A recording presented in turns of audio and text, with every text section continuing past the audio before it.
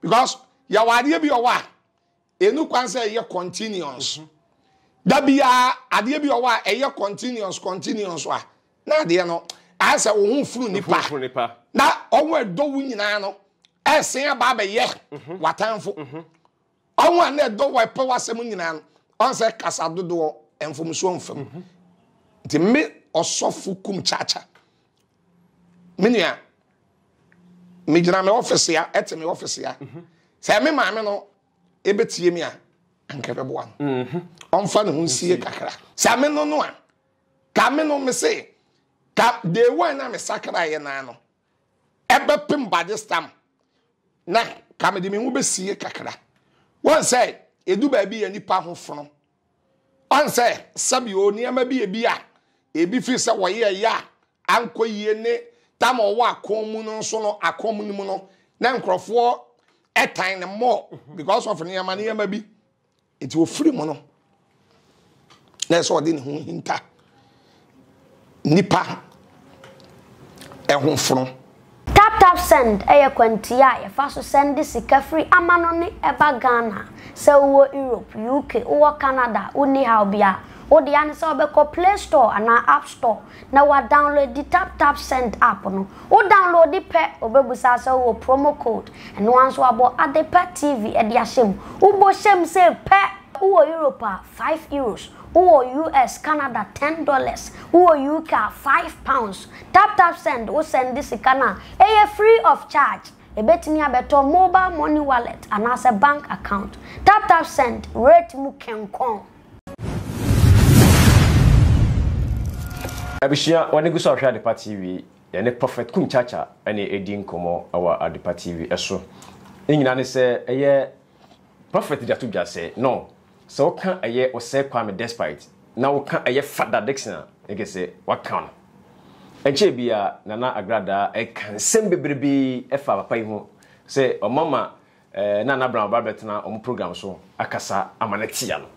In fact, Ochano no ye pa and as I mean Prophet Kumchacha Edin Komo at their phone. Prophet ever call about the party so.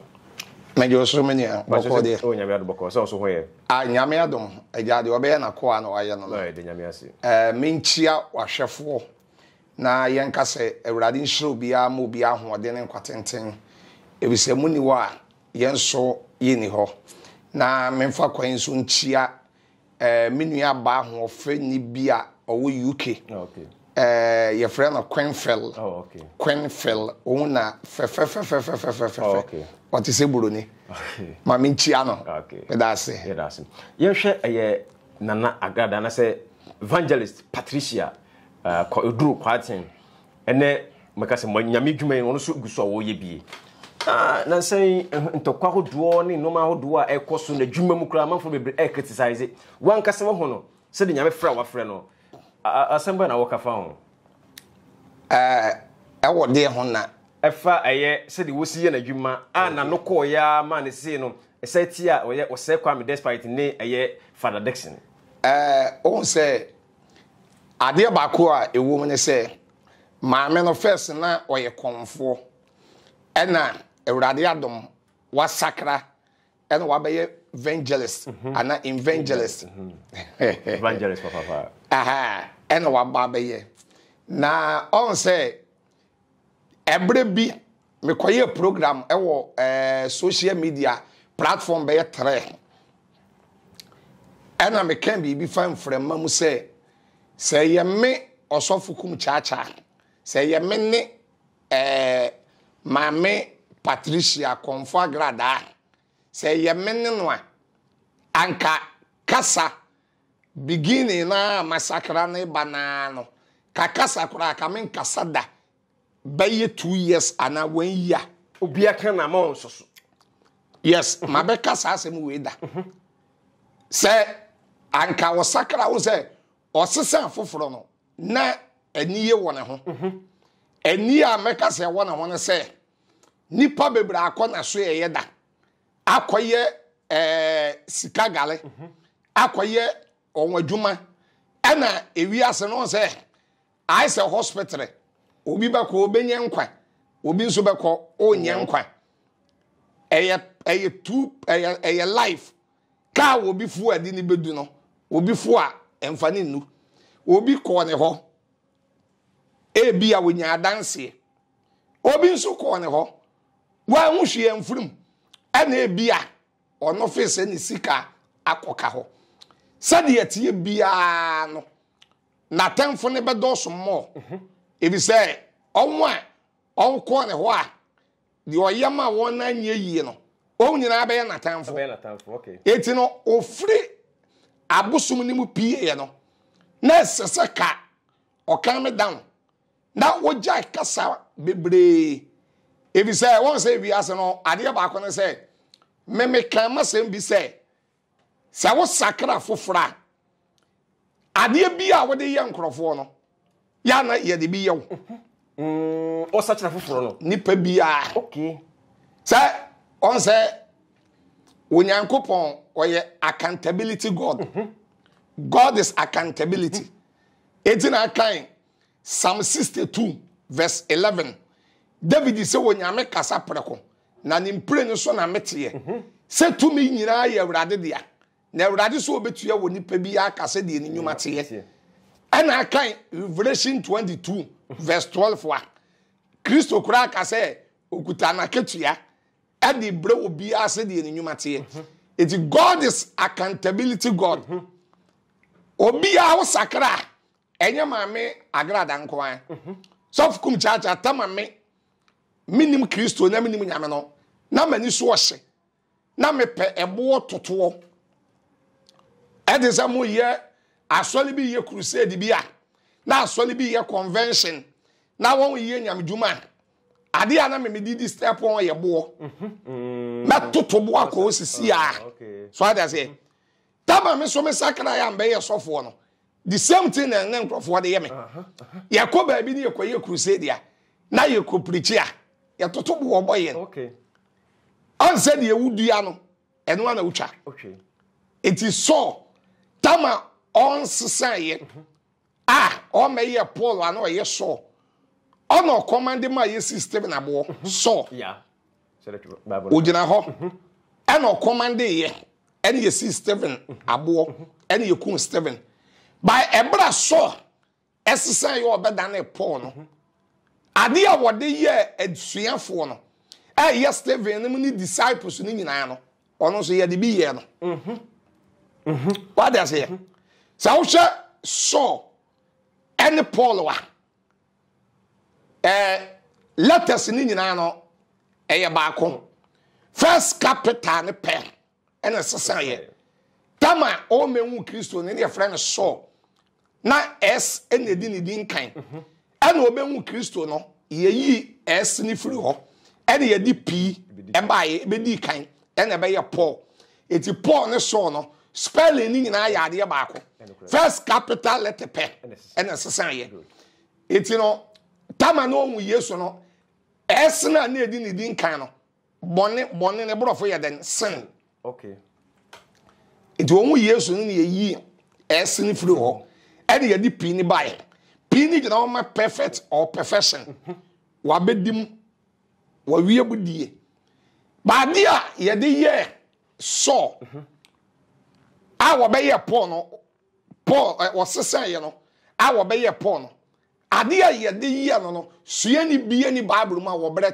et say Paul Paul ko Kenya mesem wo wurom 2 Corinthians 11:24 ya de ne two table so na ye dwane ma 39 ma ko 5 39 ma ko 5 what am so 195 wow most 200 ye yes na ye to me Paul wa ma na chinyina etumi ye kuro papai ama afa wo bi kuro etumi de papa no de uhu ne ho eti amane a Paul hu wo Bible mo no na edi hu na wo di hu ye se so Kumchacha me ka se edi ni hu na hu ya sa wo no no nsesa ye no sa na no de ye nkrofo da bia me ka sa so obi a wudi obi yele na da bia wudi nkrofo yele sa de atie bia Awurade nso ebe makoya man nkrofo de wo yele yeah obi a be ma bia mfense ni tirim ne be ma bia wudi nkrofo yele no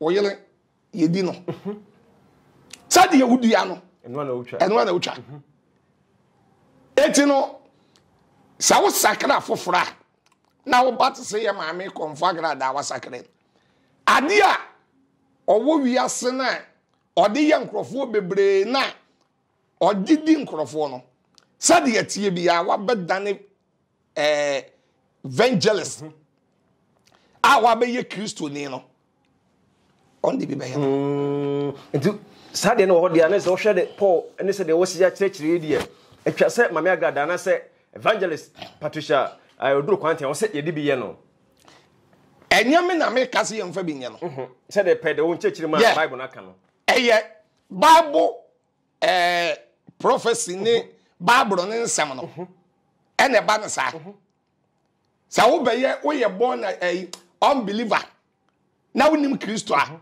ade bia wo ye bia even wo de ye onam fam kora wi ase won sa ade bia wo di anano na wo twa okay sa wonim sa me ne hunu pa ana boni bia wo wi ase bi abe bia wona ketua ai de bebro ade bia ni wi ase a wo be ya wo nya so aketua aketua no ye mi no ye wo ha no de e fom wa ene ye wo de ye nyame nan so de ba tina matuo 18 say ne ya wachechele wo fom wa wa chechele wo soro ti aketua ye mi no ade bia wo de wiase na eye run eye circle okwa wo be ba besi okwa wo be ba besi okwa be ba besi ade bia wo de be yi obi wo fom wa bia sa de no ope obi di bi be ye odache so obi kura mfa bi anya wo na ewu kwa wo ma a wo wawo aba no on be ba benya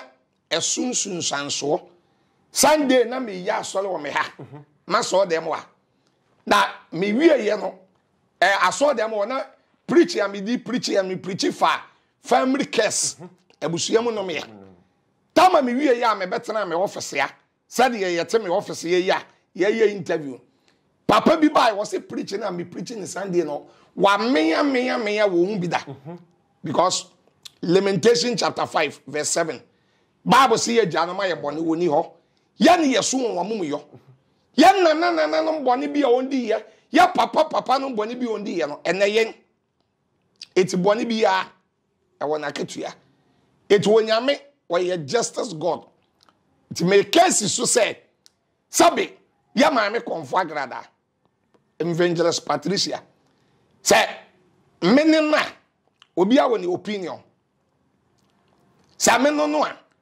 ka meno me say ka de one na me sakra ye na no ebe pim bade stam na ka me de me hu besie kakra won say edu ba bi nipa ho fono on say sabi oni ama bi a ebi fi se wo ye ya ankoyie ne tam owo akomu no so no akomu ni mu no na nkrofo etan ne more because of ne ama bi eti wo free mo no na so de ne ho hinta nipa ho fono ti Yesu mpo odi 12 years and no starting nyamedwuma dama Yesu di 12 years or starting nyamedwuma no e free 12 years ne bana yante ne wonse mu biem bedu 30 years yes 30 years na bedu e free 12 years na ba yante ne wonse biem 30 years ne ye born nasu Yesu edi mfie du asan ye born nasu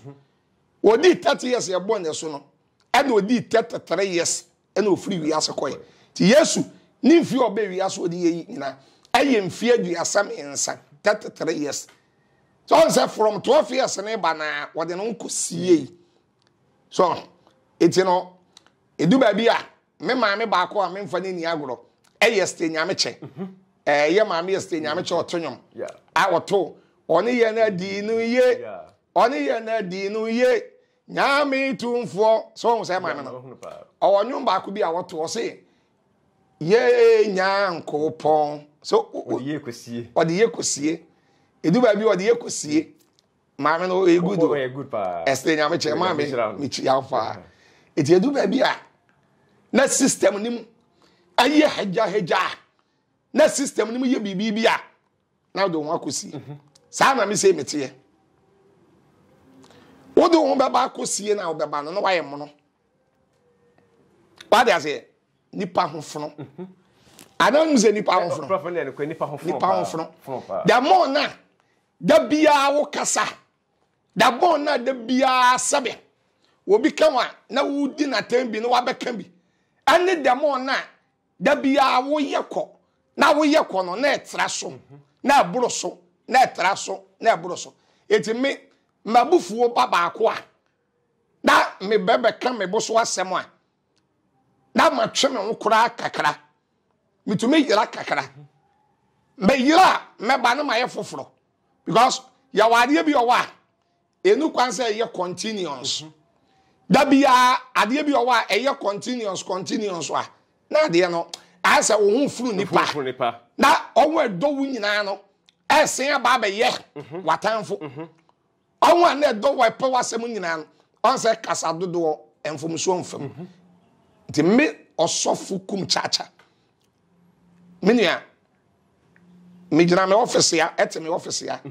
Say me maame no ebetie mi a anka beboa. Onfa ne hu sie kakra. Amanfo ohwe prophet eja meka se ne social media ne TV so adawrement ne de oye bia amanfo hu. Bebre no kas a hongonkron ahye ne ma ene na odi ne ju ebinom sese dabi. The way maame no wo pere hu ogese nyame kra honhom no enwopeti no ono ande ne pe eye.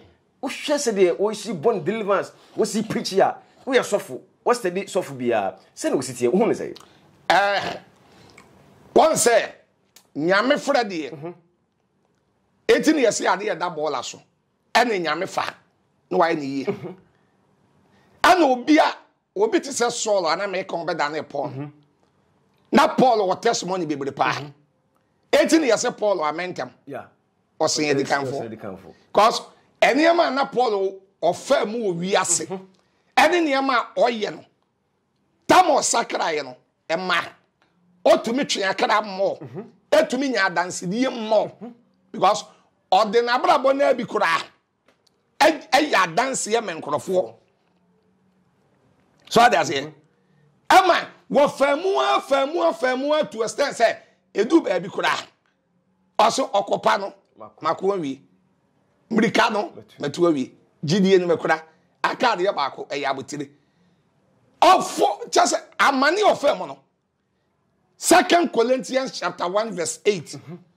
so okay 2 Corinthians 1:8 ya ebedu 9 Paul say wo fa amani mu a afa edu ba bi no ehye no so buru ni tumi so say kenyam djuma ne kora ka onyai 2 Corinthians chapter 1 8 to 9 okay eti nyam djuma no eye ofre eye calling ya na me kase da no na me hwe obi statement o ye say Bible school ena me say enye boni se sofo obi ko Bible school ye kwaje ntete ye wo ho so that say nimudie wo ho by nyam djuma pa no enye Bible school asem okay eye ofre eye calling John 3:27 also obi ntumi nye bibi ade so de firi so ama eti de yesofu Kumchacha meyi obi ntumi nye ade se nyame de firi so ama and Jeremiah chapter 1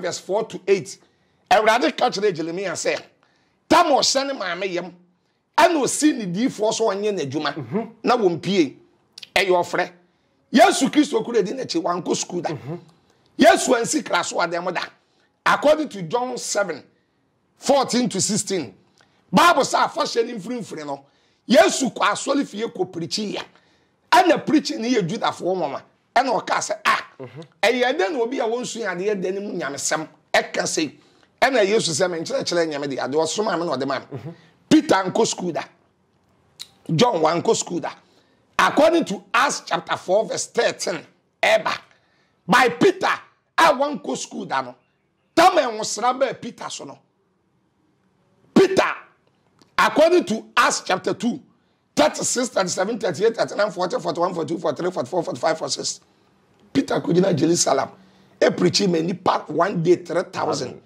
and a society Bible no asofidie na calling by the woman say calling ne ba that calling ne ba calling na ba kora no se wunye obi o ye matured awo won nanim chen wo that the way mature the no won nanim chere wo no emma wo education enkakra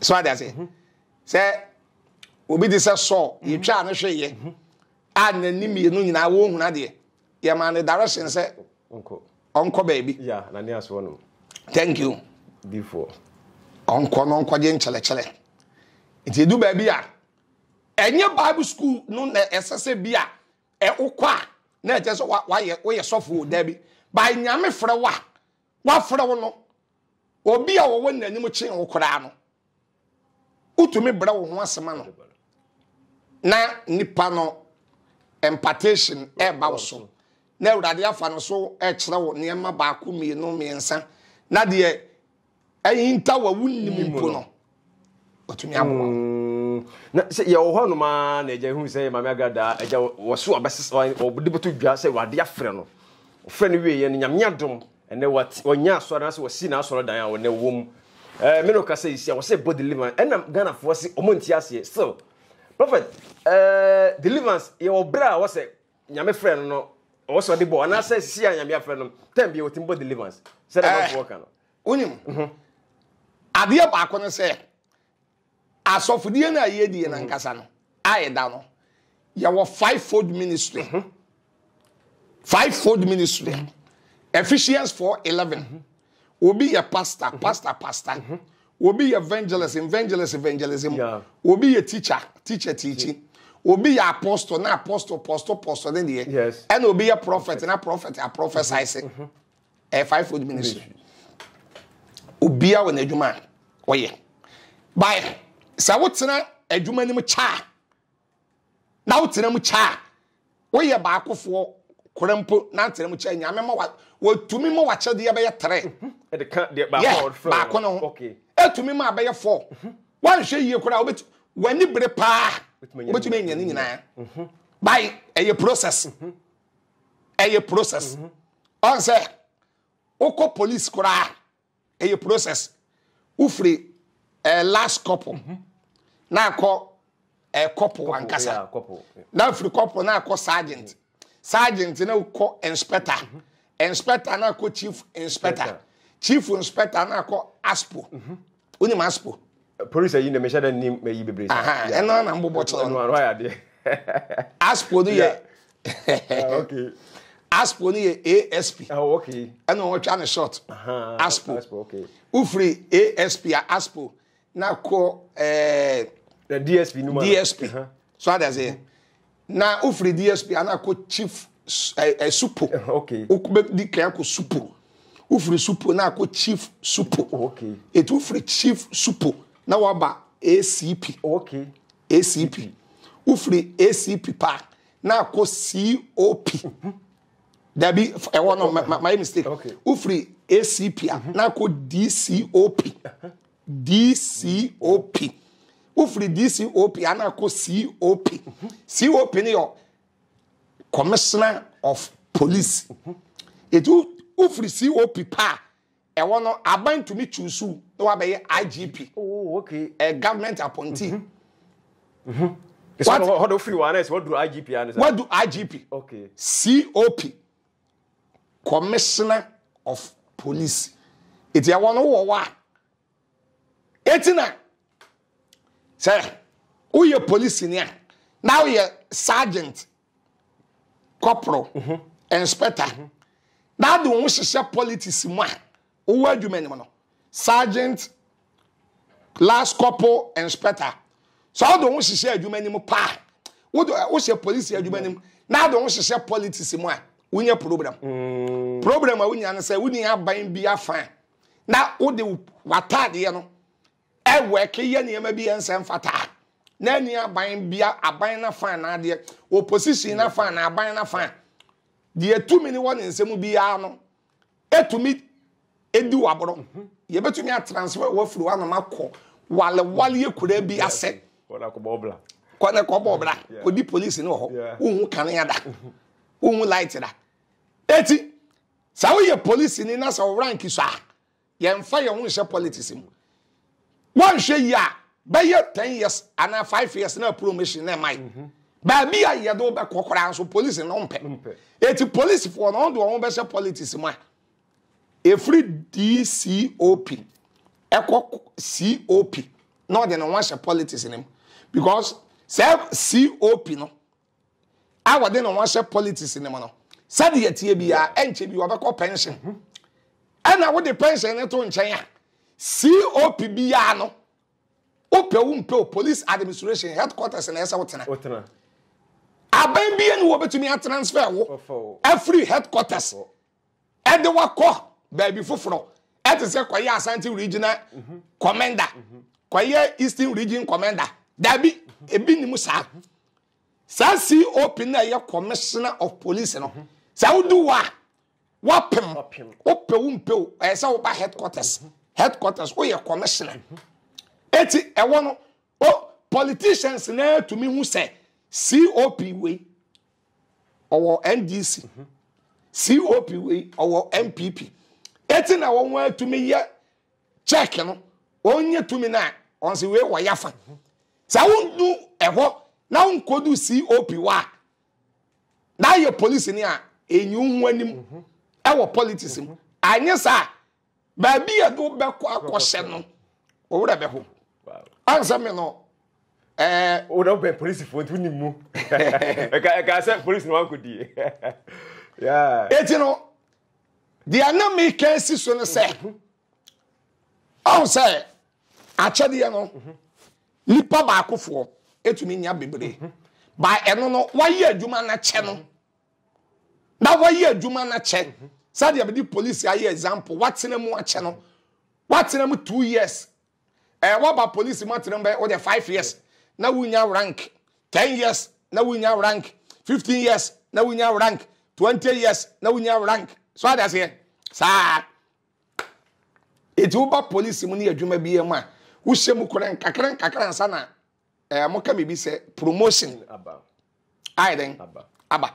Sefa inchansen papa ya de bodan so paadia enwane adabo roofings and rusty resist heat and afa enfedi so ni color bond material or de bodan so nti o 25-year guarantee a ema wa rehemu sa wo pe adabo roofings e wo enkrane ne mpatamu afo ani kire of ankoberia mo amwo kumase ene ne mpatamu nso momfo ani kire ehwa overseas junction adabo roofings mo ye samenhia e wo dan boso ampa fre 0248 944 710 esa your WhatsApp number Fred Adabof nani wo mu ni edwa eti no I say obi evangelist ya eno nkyere so want to me nye deliverance by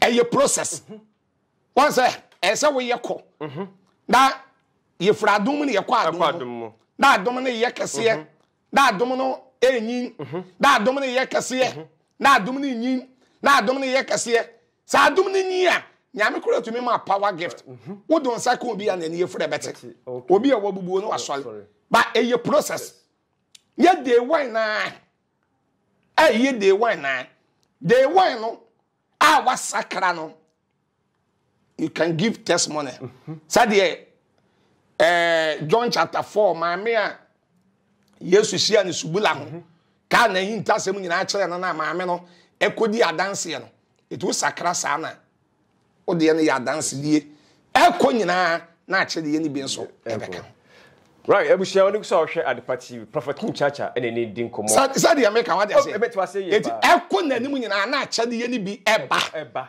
eti nyam djuma no eye process one for process mu a oboa so that say one say lances kwara ye gye e wo DVL no o say lances won say o mu difference ye o mu difference is and a D and a C and a D and a F and a one idea. I think said D and F need to meet you articulator. Yes. And a carcass. By Uncle Lance's office. Ewa bra. When we driving by 1 year. And I was assuming here. That Oko Lance's office ya penny a man Lance's D and F. Unya. There be unya. I was say we do process be uchi kan ketwa. Tama mi say me kwaje me lances a check. A chepa. Kan ketwa. Ene na mitwi. Ene back kese na ko wuri ni me lances na me ko rini na me koi say me to mama articulate akora me to me. Yes. So I say a process. Prophet yen hwe yewura o say kwam despite na Father Dickson said ye nana Agradaa na say fire woman fire pa no asemi ya na hwea so kwan fa so kasa kire woman no so when na say de na ka wo person ko kasa no san na wo so kasa na say ko se ko kwam down kra woni baby ya papa despite you bia mine no what na no kasa wo Ghana hada no Adam ti yeah tama we din birthday ya 1 minute kra 1 minute ono ya papa despite ni birthday aso a wo di ni birthday kra Peace FM ye ne dia OK FM Nit FM ni UTV on fra no kra say on kasa da papa ne twetwe na ho papa ne mpe kasa we ye too gentle ati se ni nua ns ofoli sapo we ye too gentle that's your papa despite you be obati ne kasa me kasa kura de me kasa e ho den ma no kasa ho den ma no ana we ye too gentle I say Father Dickson usia father ana father ebe show love wa chrew father na mwa we ye cool we ye di na father kwara won pekasa eti father say dabi on say sa busua na da woni nyina no despite ne baba akwa fe ne Kennedy Asante o say yeah on say just say uchia na wo de papa me nu gina asisi ya that say wo twam de obeye no obeka sikani ba bia nye sa yes sir ahobrase mu ahobrase obuo mu obuo obi a wona wo kasa na ne nsegu nachi ya papa despite ba no Kennedy do ye general yeah peace of him you say you know despite media o kasa na ne nsegu nachi won say yesi akoda sabe wanse onia na osose good sabe ne papa ho brase ne abusua na ho brase pepepe no wafa etime se ya de yenua ba maame Agradaa asemoto nchen ya sabe onwo Ghana ha ya ekom di bi na ebi bre na obi owa asabe na abusua m kura edan ye dawo asi wo ye atakwame ena ye papa atakwame na wonwi na abusua nwa ya na obi owa won nam kurom a won kensem hunu ene ade efa ya papa despite wono shay man no wa breda ono akora obi na no ka announce that oh mama ti bebrebe na wi ase de obre ena odi ana wi ase na wono sa wo bra na wodi hia na wo bra nipa hu wase o nipa nka bone nso mfa ho da by Ewurade eleftew na Ewurade pejaw na Ewurade hirawa ena be hu sade ni patie obia wo wiase wo se wuti we sade wa ye hwea wuti wa ase wan ye wo nidi den hey from we tell the pa me dey bia wo di opa ma Ewurade leftew na Ewurade pejaw no nyo kese wo bo se nipa be kensem enukre de ade batagu bebre ya be kase wo akwaji skaduro enukre ana yankase wo akwaji skaduro a na wo bi wu mabusua mu a wona ye de yensa ebe kirewo sa wo ena ebi ya nipa no kora wo kuno enukre e wo bra nipa no kora nso woni mo hwe ya mfa no ntaage wa ya be kase wo sika no ye fi enukre eti no medie ade ba ko a wosof Kumchacha ma woni se o bra nipa hu na Ewurade lefte wo no ye yia Peace FM ma preach Peace FM so many about 20 years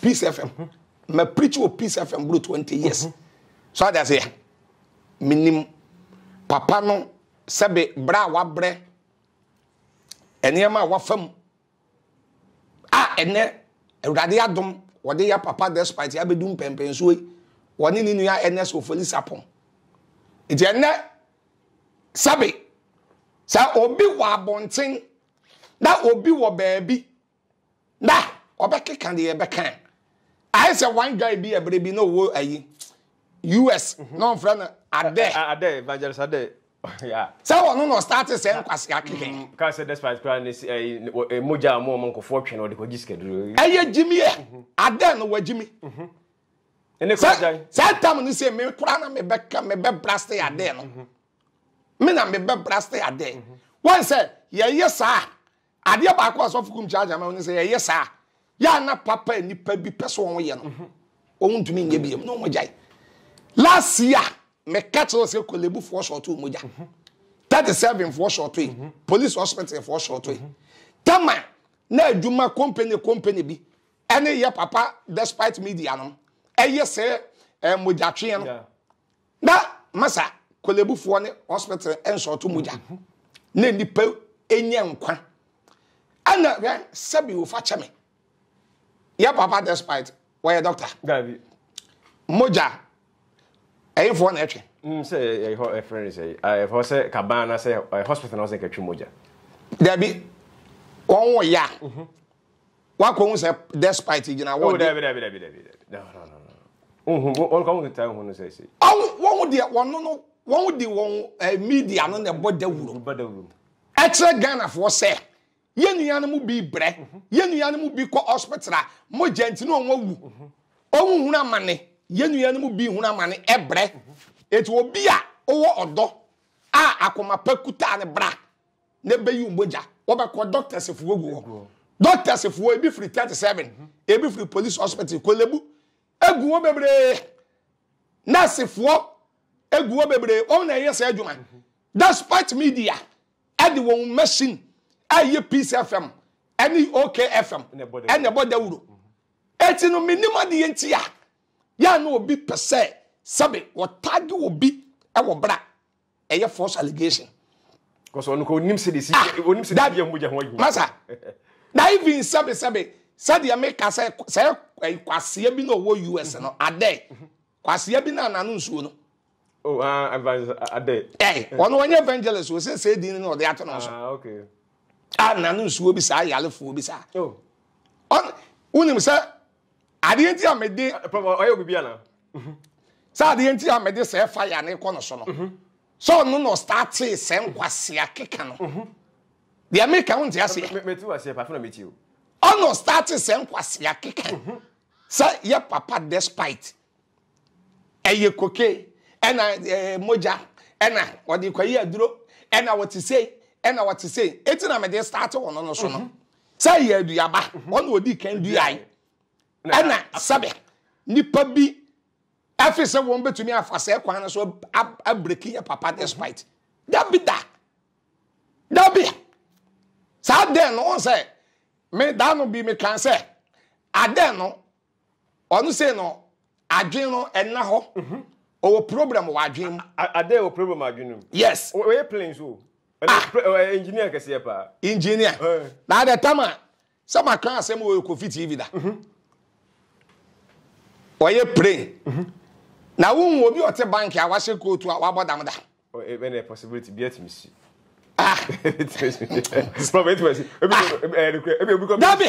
was masa won doctor ni a wo ye what hospital a wo ye adwuma hospital adwen no ense de nko yira oh yes and the bibia that's how doctors ne kwara akere say wudi ni pattern bi agina wa emu tu wo adwen mu program am fam so ye adwuma wo pray mo ne ade that dwen no ense de nsisi so ade no etimi de ye bro ade a me sofu Kumchacha me can say despite your papa kwa me despite or your rare no den say we konkona say like we perfect make us say you bia we bia na dan na thank you na masa sha do ya papa yiye hwe mwa ede ade na e ma me kasa wo say afena abobla like okosi dan dan pom you bia ma ni nuam na is wa check la oh on say your papa despite you bia ya na onya de emeye maye. That's a Tesano police station is one. Oh, no, I see. I grass over. We bought Tesano police station. I was a bonnet. Tesano police station. Said Tesano police station, Diana Cram. And young Colada. That then anyone find your hotel. So the Beniska. Yeah. By ordering in mind. 37. When was you sit down, I say, oh, I was sit down in my hospital. Big one. Me chira near my papa na ya. Edi am state na.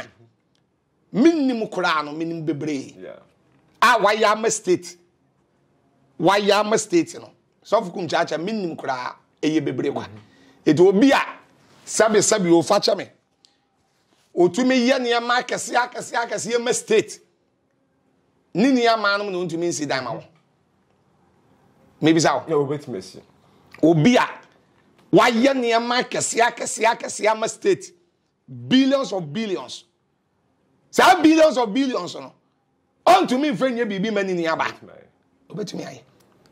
Sabe, osofu Kumchacha metiwe. Uni mo wa me de boa me nua ma no.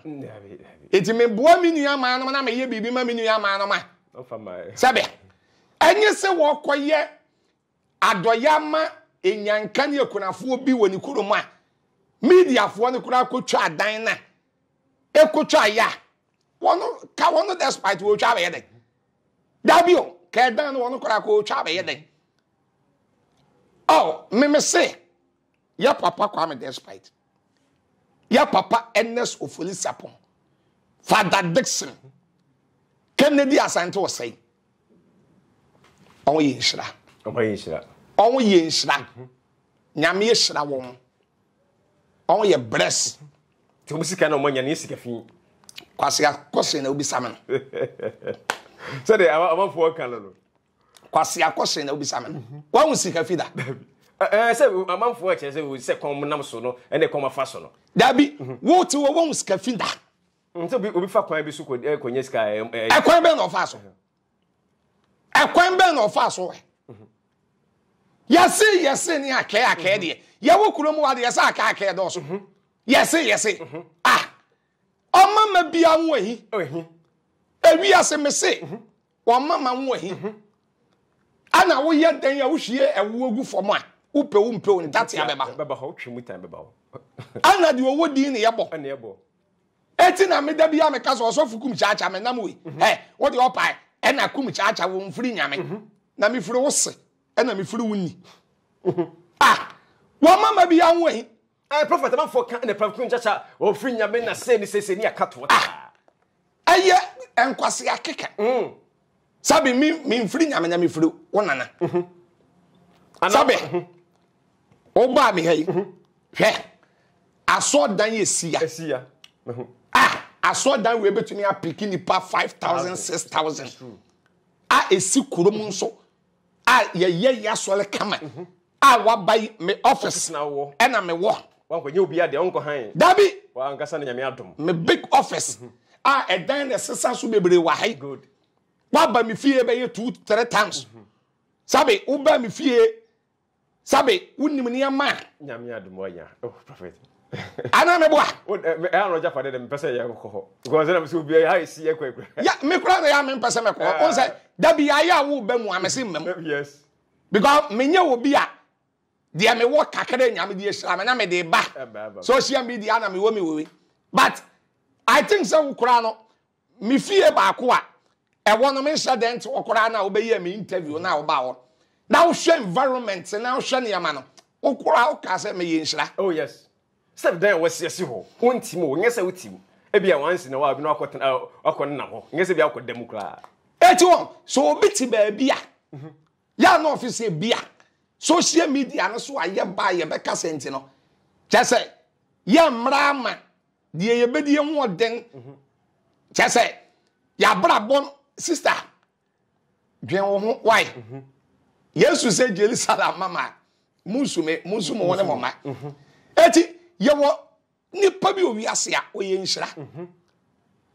ya papa despite me say we yinshira okay awurade yinshira no Ghana for na eti se Ghana ni bi ne na mabonten a da do me hwe video bi ba ko a obi ye da comment ye ba kwasiafo bi tro comment na kwasiafo bi tro ena despite no ena ni sikaduro no ena wo ye say ena we say Ghana for me see ye sabe fa cha be sabe hwe wo de Ghana 400 gina wa 95% na ye Jimmy fo ye nkurasefo 5 pe eni ni nyansa Ghana ni ti asema yes only evidence that bia yes on come say that ani yeti kuromu a ani ye guni pani mu ase disgrace ni pasa maami mu ni di nkyerɛ wa firim wa wu eti maami mu ni di ɔte ase kora ka mebo me de ye reference ɔte ase kora na me bo ni din kan asɛm no okay your friend Las Palmas oh Las Palmas okay restaurant yeah our branches more than 30 kora Kumasi could be over Kumasi bi Las Palmas our asafo yeah asafo no na maame no ne na dwuma sana otumi ba empaibo wo me ha obe empaibo ada no boa me nso ewo radio program no so sponsor me eboa me itina me inform me ni agro woni me say ebeka kakra ma maame no ayale ewu owu da wo mo bia won di asem ya ato maame no so a metumi akase bia enwa awre ho kra ni mani wu ene mani wu bitma ba say okay oh Ghana for on fetu nkumo e ya no hwa bayi e wo Ghana no bayi e wo ma wo Ghana yemfa tuo ma yemfa tuo ye de ya no Ghana bayi e wa ha no yemfa sekan wo yenhwie acid mu Ghana for de ya no ane ye de be sew ye de ya no be collapse company na ye de ya no damage ye de ya no gu awade ye de ya no sew mami eye Las Palmas unim obi seda wa ye say na dwuma na wabie bi no se wo ko bie bi odan so man okay ana obi ye say dwuma na obebie bi eye restaurant no wo be ye ne kase etu won ye so be mafia maame no won seda so ma wo bi se nipa ne nkoto aduane wo ho na wo nidi nipa ne kɔ no ana ɔbɔ mɔde nya enipa simi no esimi no ɔmo twa fufu ama no ɛde nkwan egu ɛnam da so yatam yɛde abesi nanim saa koa no ɛyɛ adwemfiu saa wo frifie kɔ na ɛpran ɔnyɛ nipa bɛyɛ tere ɔte aduane no wa wodidi ana ɔno ɛfa kwan bi so yi ɛsie ni mi no ɛde to nkwan nim sa camera bi ɛmɔbɔ hɔ CCTV ɛde ayi bia camera bi bia ɛmɔ hɔ ɛna wɔno ayi ɛsie mi no ɛna ɔde to nkwan nim na ɔno ahyɛ daade ne nsa wurawura mu ane ade hey aduane ma to a mi bedi ni passe oh wɔn se enye no kore ebi didi wɔn ma se enye no kore mo de mo ma hwɛ afa yehwie aduane egu ade fufuro mu hwie nkwan ya ni passe mi no ene dem saa wɔn kɔ no ɔn yɛ tere media ni baako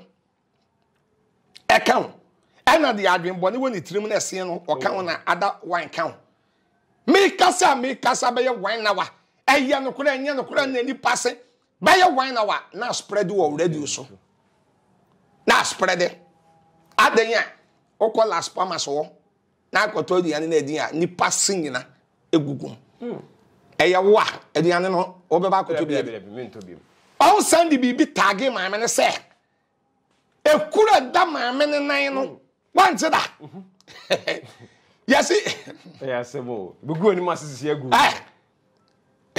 radi yesu adi bi tagi maame ne sɛ ekura da maame ne nan no ɛyɛ jepim ɛyɛ kura sɛbi fakyɛ me nkogome emoa ne nem a moja ena yes onso wode bandage abanage na ekuro no enye kuketwa na ekuro no eye ni sika duro ena wode twe customers na to da bi kura no ya enkwan a otumi des ayi asawa eka ekuro no moja ena eno so won de baaye guna ni ma se kwa later kura de yese maame no restaurant ye ntonkusua ekeken sem bebre anche bia na maame no kwan ofa so yale de nyame pe sa dwendwen wonu sa wodwen bebra wo yale is true sa wodwen bebra wonya yade na adwen bebra wonya pressure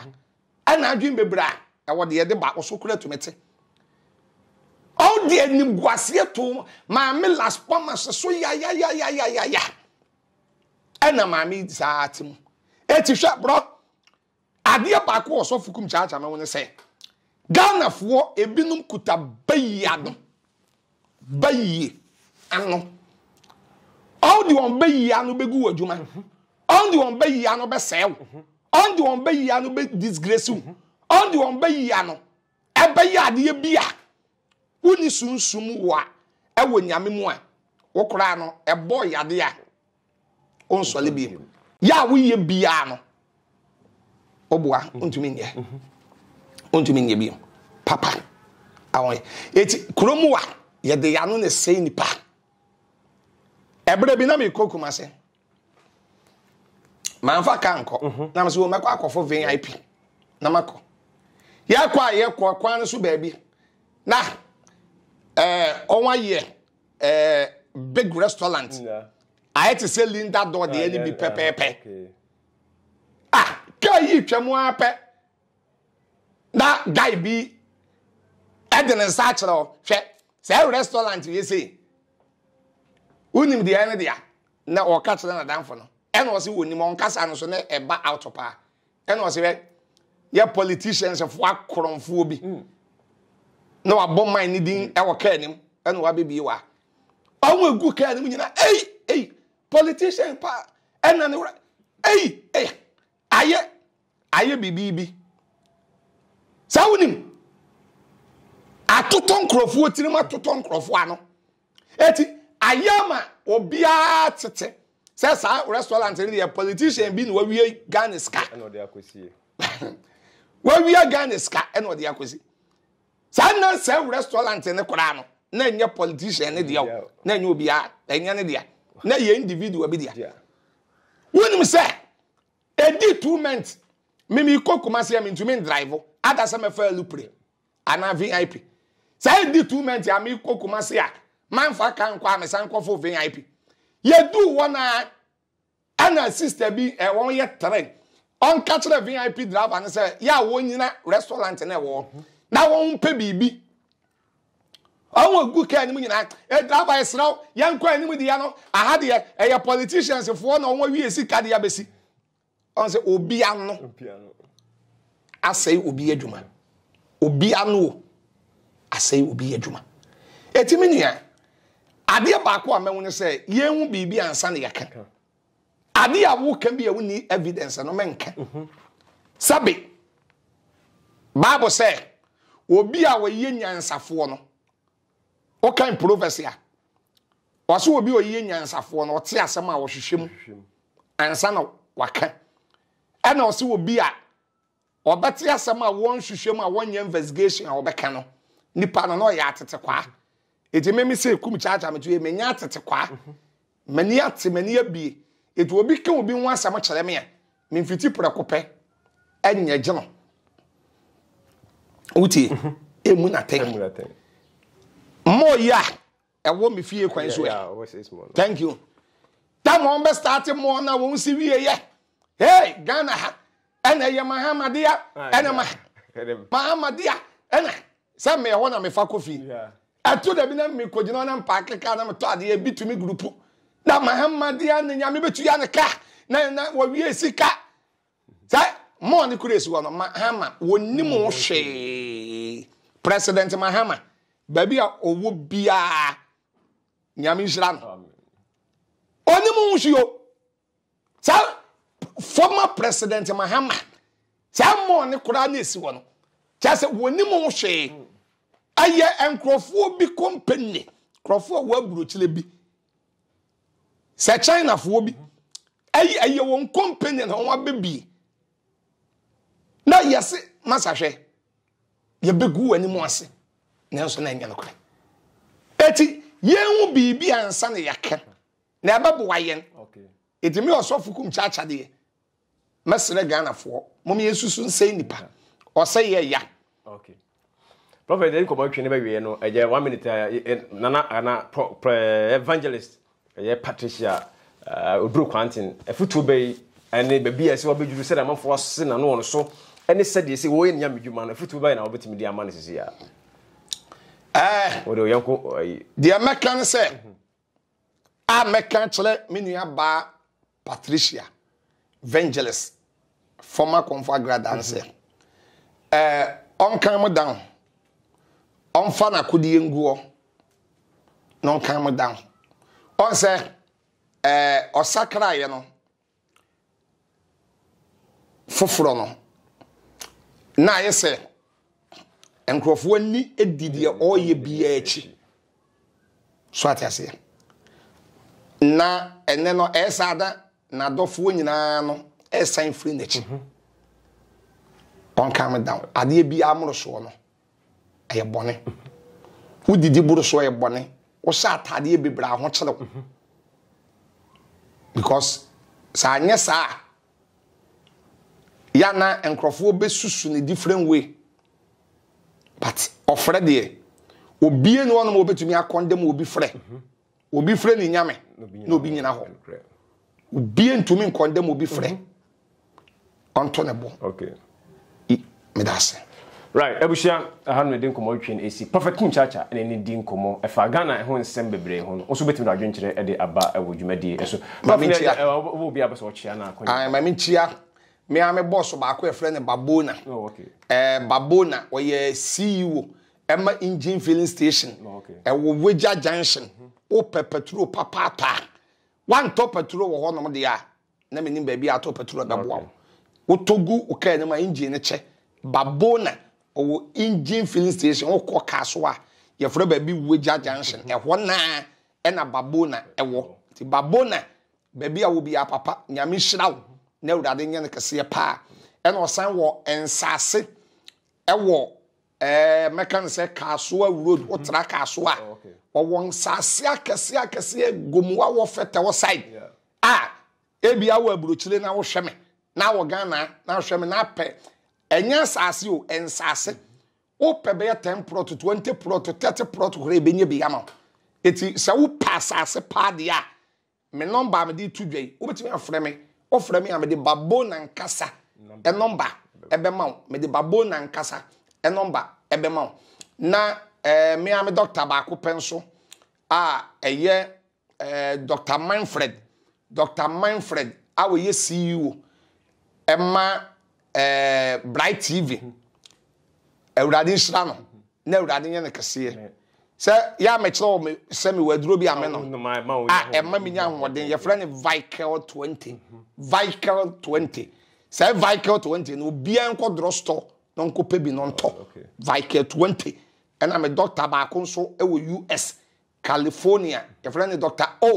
Dr. ba ko an ho fe Dr. Papa Dr. Nyamishra Osofu Kennedy Afrepoku Sofu Kennedy Afre opoku titi brem Kennedy ba ko pe Sofu Kennedy Afrepoku Nyamishra me am ni Jesus Abrantie I salute you sir Sofu Penny Jesus Abrantie a free year amwako ayim Sofu Penny owo UK anyame nsa won so nyame yusu no Nyamishra I salute you thank you me number ni nie obetumi a WhatsApp me no ama me voice audio na open sase ni bi wo Babona wa na wafre me na me de ne number nso ama me number eye 0542 51 another 51 and 28 0542 51 another 5128 0542 515128. I love you. Thank you. Abusia na ha na digma de nyina esi. Bidana ko se adwuma. Adona from Agyo. Yebesa hye biem yakramo. Hello, Ebusiafo. So, Pesifita Asracha or Dofo de, and then now for Kodom unique laser whitening. Unique laser whitening. Our toothpaste to strong quam. What did you choose? Say, and ma was saying a fita. Na eye fita non sono. Na a ye and carbonate beer a wo no mu beer. Any tea stain, coffee stain, smoking stain, beer. Unique laser whitening product. Ebe yini nyina free swama o kama. The obani say utu so na odi bi egu o brush do so. Na odi etwitwe so ne so nyina kama. Uwia and wuhuru wenum jano wenum sa. Into for unique laser whitening. I was 07999792330. Unique laser whitening. Or say muni seso. Yeah, unique laser whitening.